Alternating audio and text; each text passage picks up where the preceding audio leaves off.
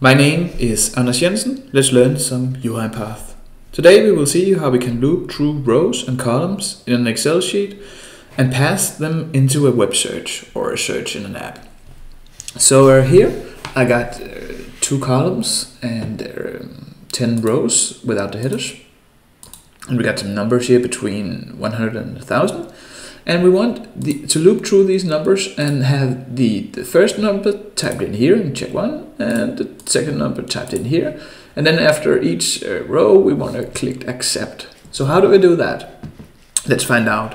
And if you like the video, please give it a thumbs up. That will help me a lot. So head to UiPath. First, we need to find a read range. So here I created a workflow and use the one on the workbook. Drag the read range in, and then we close down the Excel sheet, otherwise we can't use the read range, but I called mine new Microsoft Excel, just referred to yours, whatever it is. Mine is on the desktop and it's here. So open, it's sheet 1 and I'll just use the entire range. Usually I'm not specifying anything here. In the output we could call it, so press create a new variable, press Ctrl K. Call this one DT and then check maybe. You can see it comes right here as a data table. So this data table is just it's the same data as in the Excel sheet. It's just a data table that we now can query and do some things with. So first we need to loop through each of the rows in this data table. So let's find a for each row. Drag it in. So for each row, and then we need to refer to this data table we created up here. So DT check. You can of course call it what you want up here, but I just call it DT check. Let us delete this body sequence here. And then we need to, let's get our app on, we need to type something in here and click accept. So for each row, then we need to do something. Let's see that we want, so for row 1, we want to type the first amount in here, the second amount in here, and then click accept. So we need to have some set text or type into, take whatever you want. I think set text is a bit faster for this. So let's drag in 2 set text, still in this for each row. Oh no, I created the sequence. Then we will indicate where we should type the first thing in, that's here. And we could just make the second one as well. We will specify what's in it in a moment, and then we will have a click. So between each row we will have a click, and remember to put it inside here, and that will be the accept button. You can also do this on the web like a search or anything, just use this method.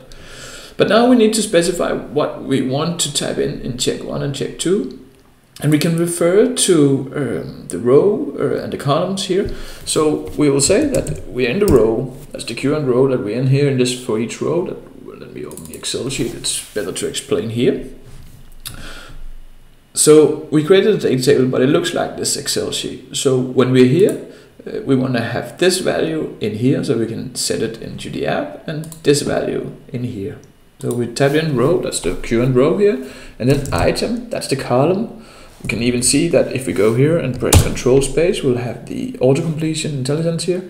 Then we can type in item and then parentheses.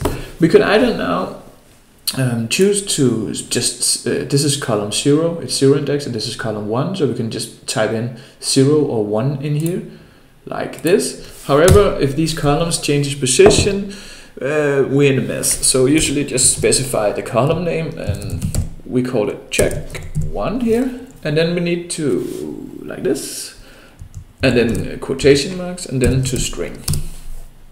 And the same method is just in the second one, so we can just copy paste. This one will have the check 2 in.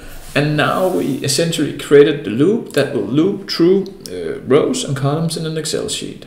So let us close the Excel sheet and see if our robot is doing the things we want. Don't forget to subscribe to the channel to get more UiPath tutorials in the future. We can see now it loops through our dataset and it clicks accept every time. That's fine. Accept, accept. I think we got 10 rows, but you can have as big a dataset as you want, and you can do whatever you want, like log into a website, search a website, whatever, and save the data. So that's it for now. Have a good day. Bye bye.